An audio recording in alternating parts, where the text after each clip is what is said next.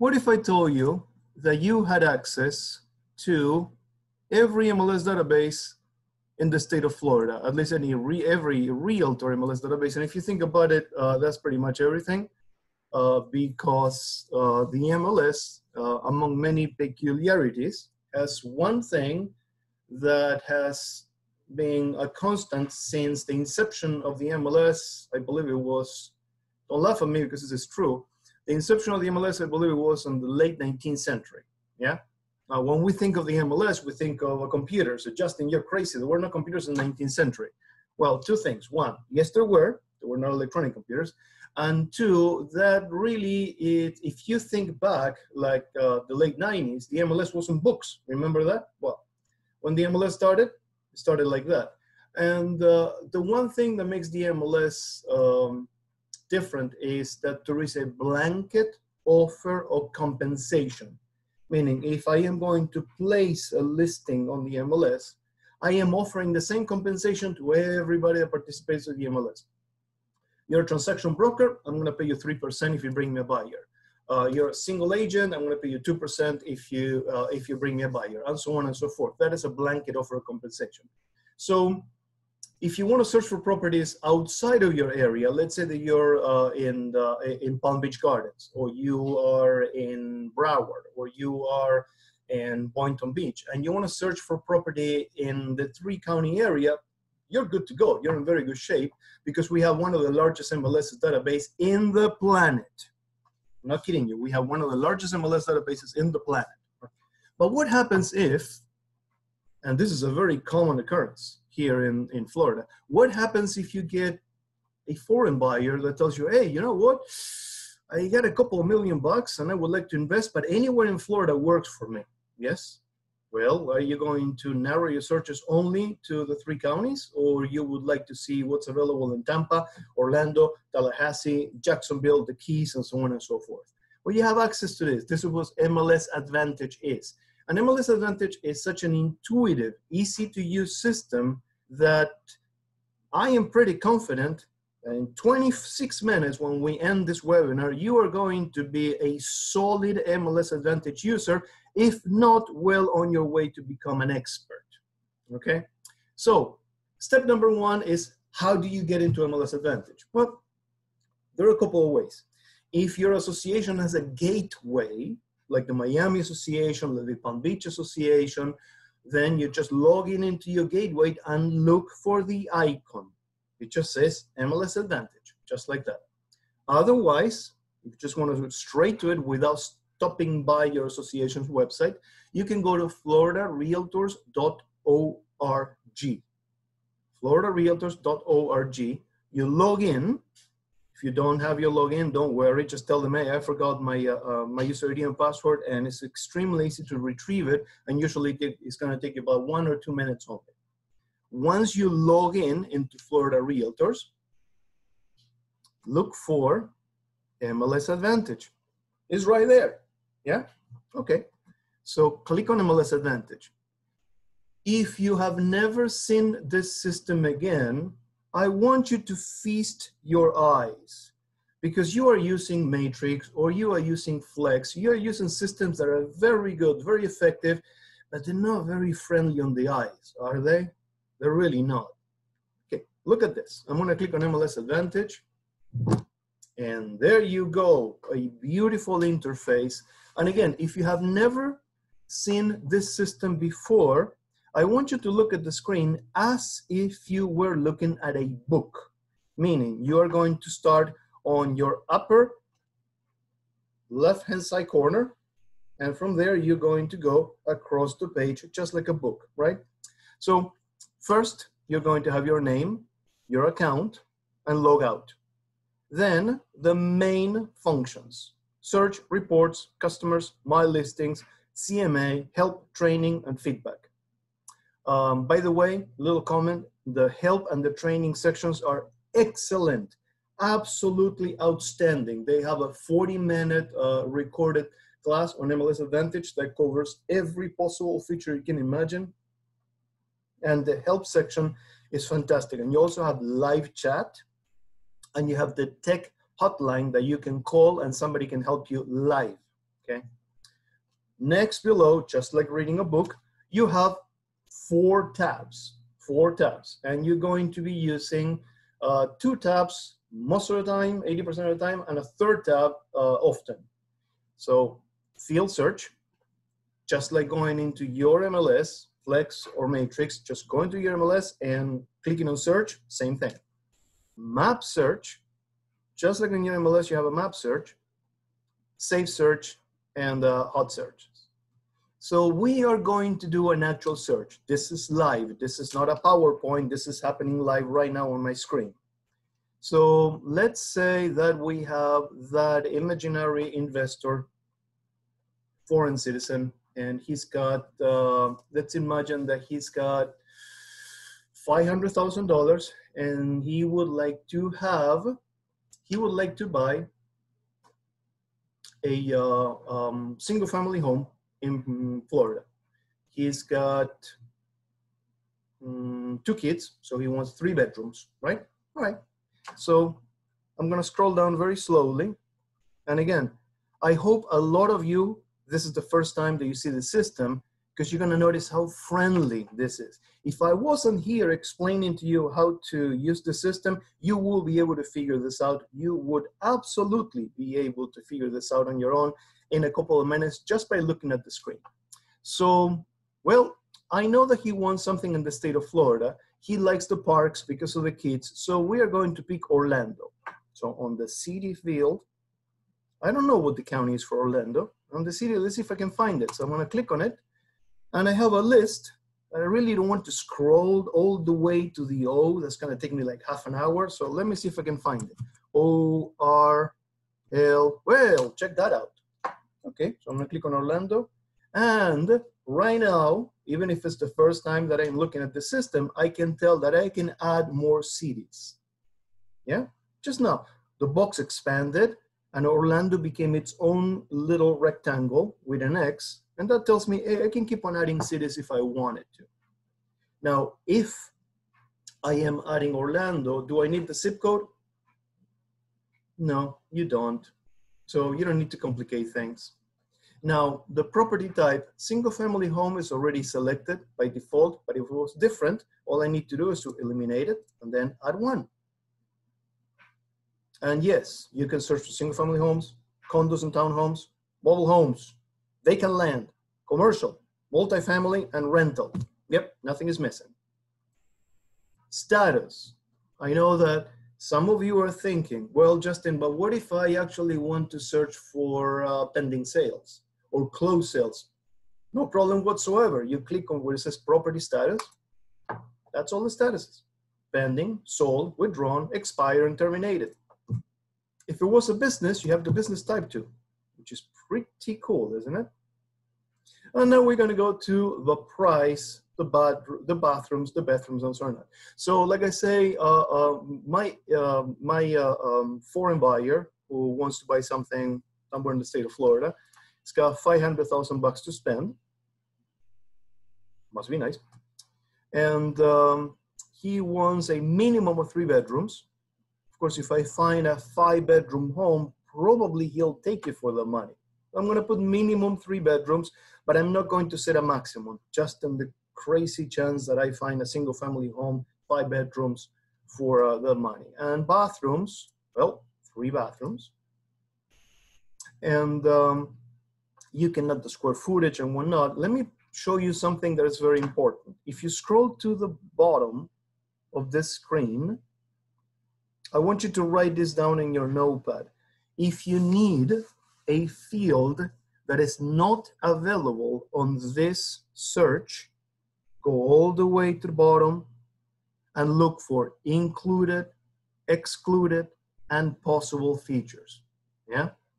So I am going to click on excluded features, and you have water features, location, condo, recreation, lot size, land use, construction, energy. So if I wanted to exclude something, for example, in community, I don't want a place with a community clubhouse, for example, or I don't want a gated community. Yeah, remember I am on excluded. I don't want a gated community, I just added gated community, right?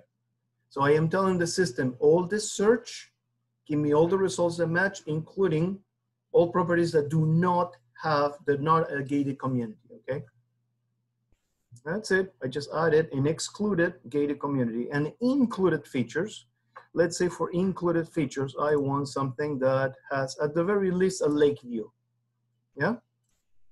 All right, so now I'm looking for a single family home in Orlando for $500,000 or less with 3 bedrooms and 3 bathrooms minimum.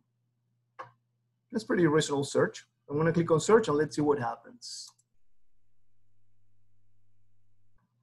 No listings found, I broke something. So let's go back to the search. I wasn't being too realistic, right? $500,000 for that. So let's change the price. Let's do 850. No listings found. Let's go back to my search. I'm gonna modify the search until I get something. So let's eliminate the no gated community thing. Search. This is interesting. This is the good thing about doing live things. If you have a little problem, it's going to pop up and then you need to resolve it. So let me see, what did I do wrong in here on my search? I have a minimum and a maximum of 500,000. I'm going to change that to 850. It's got to be in the city of Orlando, single family home, status active, minimum 3 bedrooms, minimum 3 bathrooms. Looks pretty good to me, but let's eliminate the lake view, see what happens now. Now I got 780 properties. So something was going on with the lake view field. So again, this is a live search. When you do your own searches, you may find little quirks like this. Play with the search, massage the search until you find what you need, and then you can refine the search, yeah? All right, so I have 780 properties. I'm gonna go back to my search and put a minimum price so I don't get a lot of stuff that I don't need. I'm gonna put a minimum price of, I don't know, let's do 700,000. There you go, 87 properties is a reasonable pool of results. So as you can see, instead of the dry, boring spread-like screen that you get on Flex or Matrix, you get a very nice, very friendly list of each one of the listings. And let's stop here for a little, for a couple of minutes. If you hover with your mouse on the images, you can click on the images and start seeing the images for each one of the listings individually. If you click on the actual highlighted address for the listing, you can see a detailed report of that particular listing. And if you want to go back either to the search because you want to refine the search, or if you want to go back to the results, the buttons are right here, right there, super visible. So back to results. If you want to know what the property goes for, price is right there, very big. You don't have to fish for it, see what it is, like in Matrix or Flex, which is super tiny. And this is important, I want you to write it down. If you like this particular property for your customer, I want you to click on Add to Report. So we are going to add a few to a report, just randomly. I'm not even looking at these guys, just randomly. All right, just added a whole bunch of them to my report. And the report queue up on top to the right, the report queue is going to have a hint of how many properties you have on your report. Yes? So let's imagine that I am ready to send this to my buyer. I'm going to click on the report queue. It shows me again the properties that I added. And then at the top and at the bottom, I have create report. bottom and top. So create report. Now, just imagine that you could have this on Flex or Matrix. We would all be so happy. Look at this. You have two main tabs, very clearly visible right there. You don't need to remember where they are because they're right there in front of you. One, it says customer report, which is meant for customers. And the other one, licensee report. If you need to share this with one of your colleagues, if you need to share this with someone who is working with you and they need to have access to fields that your customers have no business looking at. For example, compensation or broker remarks. All right. So we're going to take a quick look at this report. Each one of the reports has a very friendly, very self-explanatory name. You don't need to figure out any codes, any abbreviations. Customer summary, customer detail report plus photos, detail report plus photos and map, customer detail report plus large photos and map, customer detail report, and so on and so forth. And if I needed to send this to a colleague of mine, then on the licensee report, the options are just as clear. Licensee summary report, consolidated summary report, licensee detail report with photos, licensee detail report, photos, and map. Yeah? So I am going to view or print. View or print will allow me to show you this on the screen. I need to write this down in your notepad so you remember. These reports are going to be generated as a PDF document. Yes? Adobe Reader, PDF document. This means the reports are not live. The reports have no live links that somebody can click on, right? That is something that we do have in Flex and in Matrix. Your reports are live, yes? In this case, in MLS Advantage, your reports are a fixed PDF document that is going to be sent to your clients. Remember this is very important. Right, so I am going to pick the customer detail report, large photos, and map. I'm just gonna go nuts with this. So print report.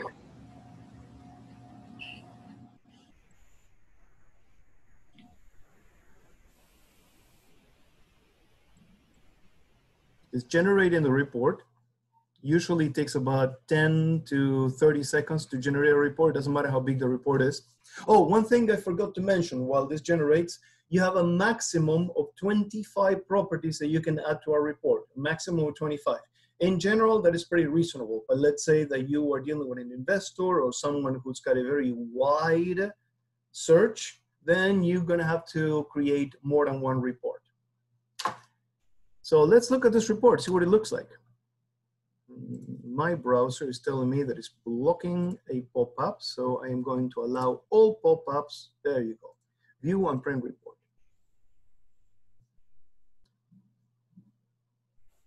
So look at this. For 1 second, imagine that your reports on your MLS, whether it's Flex or Matrix or some other MLS, will be as attractive, as beautifully crafted as this report. Look at this thing. Beautiful header, very ugly picture, but it's my picture. What am I going to do about that? Your information is going to be up there. And then every section, let's see if I can make this a little bit bigger to make it easier on the eyes. There you go. Every section is clearly divided. This is very friendly in order for your customers to organize the information that you're sending to them. So basic information up on top with a snippet of the main picture, property description, features separated by a gray line, and every section has a green header, room information, property information. Oh, we ran out of space. This is just one page, right? Okay, let's keep going.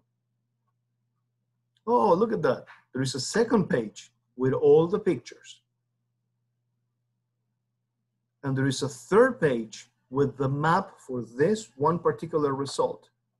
And now we move on to the next listing, and so on and so forth. Now I'm going to show you something really cool. There you go. Zoom is playing with, there you go. Perfect. All right, so now I'm going to show you what the licensee report looks like. And it's got a detail that I love. I completely love this detail.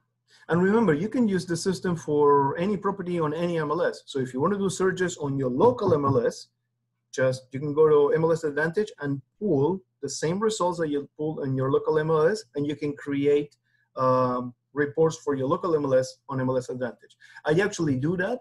I have a magazine rack outside my office, and I create a report of my office inventory, and I insert that report into magazines. And I do this with MLS Advantage because the reports are so attractive. So we should wait probably another 5-10 seconds for the report, the licensee report, to be done. And I'm going to show you the really cool detail for this. The licensee report includes the broker's name and the broker's contact information. If the broker has listed a phone number, the broker phone number would be there. In our MLS, in both in Flex and Matrix, if you want to see the broker's information, well, you have to click on the office and then look at the office information.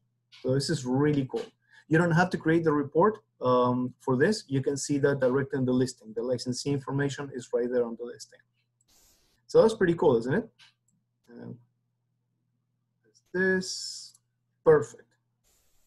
Now we are going to go back to the search. Some of you probably are thinking, okay, Justin, but do I have to run a search every single time? I really would like to do an automated search, just like I do on Flex, just like I do on Matrix. No problem whatsoever. I can go back to my search.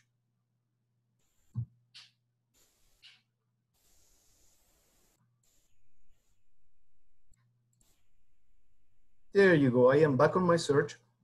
And then if I click on more, I could just give the search a name. So I'm going to call this Orlando single family home. I don't even remember what price point I was looking at. I think less than 800 or something of that sort. You just give it whatever name you want. And you can save the search. And once a search is saved and it has its own name, to create an automatic notification is super easy. You're just gonna go to search, find your saved search, and then set up auto email. You see this? Set up auto email. I'm gonna do it again. You go to search, find your saved searches, and pick your saved search and click on set up auto email. Setting up the auto email is just as simple as setting up an auto email on Flex or on Matrix. You're going to select your customer, or you are going to add a new customer. And adding the customer is first name, last name, email address. That's pretty much all you need. You can add more information, but what you need is just first name, last name, email address. You're going to pick the type of report that you are going to send to your customer. The default is the customer summary report. But you can change that. See, you have a drop down and you can pick whatever report you like. The email frequency, you have 3 choices: daily, weekly, monthly. And expiration for your auto email. You want this to run for 1 month, 2, 3, all the way up to 6. Also, there is an interesting check mark for including price changes. Yes? So like any auto notification, this will send all the new listings. But if you want to include the price changes, which in Matrix and Flex are included by default, in this case, you have to put a check mark. Say, okay, I want to include any price changes. Yes? You can change the subject line. You can change the message. You should include your email signature. If you want to get a copy of every single email, put a check mark which says send me a copy. And then you click on save and it's done. That's it. You're good to go. In a way, this is a little bit quicker and faster to set up than auto notifications and Flex on Matrix, maybe by 5 seconds, but that helps a lot. So we are reaching the end of our half an hour. And if you think about it, this is what you know. This is what you have learned today. This is what you already know how to do. You know how to get to MLS Advantage. You go either to your association's gateway or to the Florida Realtors website. You log in and click on MLS Advantage. You know how to do searches. You know how to do any type of searches. You know how to add fields to your search. You know how to see your results. You know how to create reports. You know how to sort through those reports. And you know how to create auto notifications for your customers. Like I promised at the beginning, you are well on your way to become an expert using MLS Advantage. If I can suggest something, I would like you to, if you have a few minutes after this presentation, I would like you to log in into MLS Advantage and do a search for an area that you are very familiar with.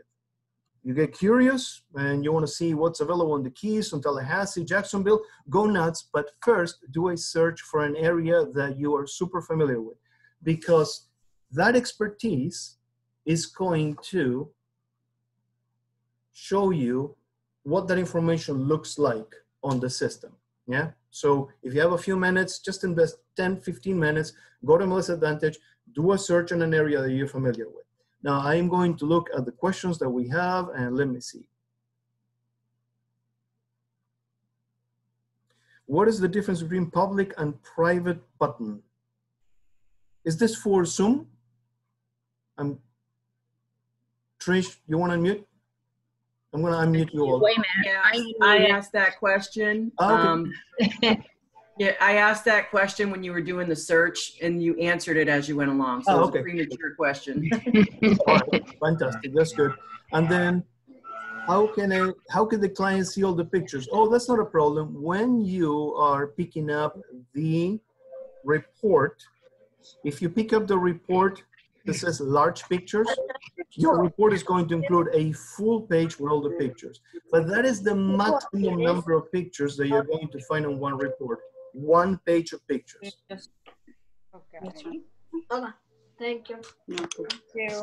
Any other questions out there? I know. Justin, can you zoom in and zoom out on the map? Oh, yes, you can. And you can do, on the map, you can do polygon searches, square searches, radius searches. The map is really cool. Usually this class takes about an hour and a half when I do it live, and I cover the map in detail because the map is very, very powerful. If we still have 31 people on the class, if you guys want me to, I can go back and play with the map a little bit, just as a bonus for you being patient and staying longer. You want to do that? I see Joyce going, yes. All I right. like that too, actually. All right. Okay, so I'm going to mute you all, guys. And Wait. go ahead. So when you're looking at the property, I meant when you're looking at the property in particular, and you want to see where it is on the map, that map, can you zoom out to see where that house is in relationship to? You can't because it is a PDF. And because it's a PDF, you can now do it. But anyway, I had a lot of notes for the map, so we're gonna do the map thing. So I'm gonna go back to share screen and MLS Advantage, share, and super quick, I'm gonna play with the map a little bit. So instead of field search, I am going to pick map search. And on map search, well, let's say that I want a single family home, I want it active, I want a maximum price of, now I'm looking for a bargain because I'm about to retire in my dreams. And I want a minimum 3 bedrooms, minimum 3 bathrooms for $350,000. Justin, are you nuts? Well, the thing is that I want to, on the map, I'm going to look for a place that I know is beautiful, but maybe affordable, right? So let's see where, look at that, Palm Bay. So I'm going to do a circle on the Palm Beach area. So right here, circle, let go. And now let's look at my results. 82 single family homes for less than $375,000 and 3 bedrooms or more in Palm Bay. Now the map, what can I do with the map? Okay, if you see the green icon pinpointing, that is one single property. But if you see a blue bubble with a lot of numbers on it, that is a cluster of properties. So if you want to see those properties in detail, you have to zoom in with the map. You can zoom in two different ways. One, you can use the zoom in, zoom out tool right here on the map, click on it. Or if you want to impress your family and friends, you hold the control key on your keyboard and use the wheel on your mouse. The wheel on your mouse, and that's what I'm doing right now because I want to impress my family and friends. And now those clusters become individual properties. Now, do I want to see the details on these properties? Well, yeah, of course, I'm using the map for a reason, right? Okay, so I like this one. It's right next door, actually across the street from Turkey Creek Sanctuary. I happen to know that place. It is awesome. So I'm gonna click on this. Just click once, and look at that. You see a whole bunch of information about the property on a little square, and also I can just right now add it to my report. Right now, I wanna see the reports. Well, I can click on that, and I can see the reports in detail. I want to see the listing details. Sure, no problem. And I scroll to the bottom and there you go. Look at that. I have the information for the broker, which is something that I really like. I want to go back to my search. Yeah, absolutely. Back to results. And back to the map.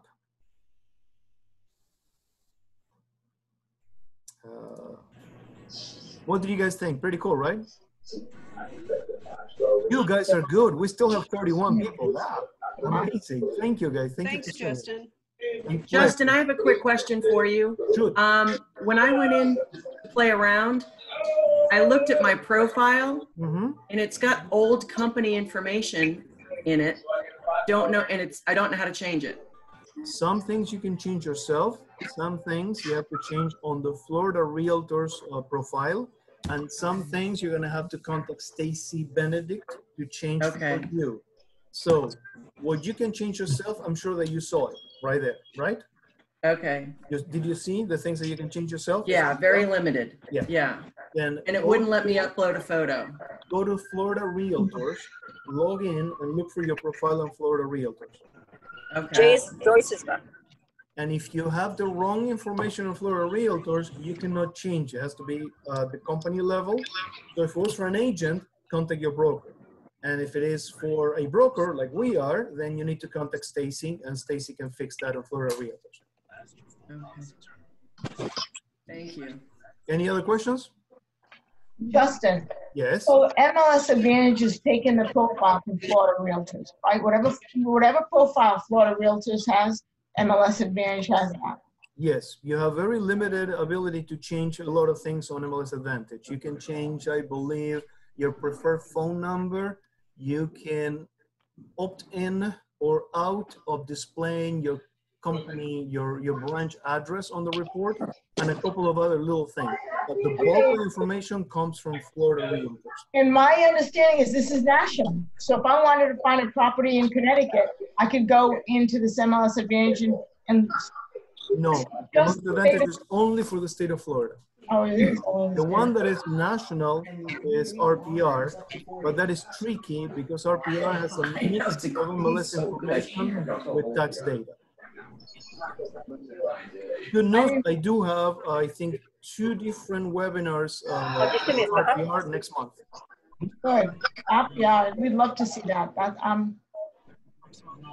Well, thank you very much, guys, for participating. Thank you very much for the 31 heroes that stayed a little bit longer, putting up with me. And I will be sending you all the schedule for May. And I hope to see you next month in the next webinar. Bye, guys. Thank you so much, Justin. Great information. Thanks, Justin.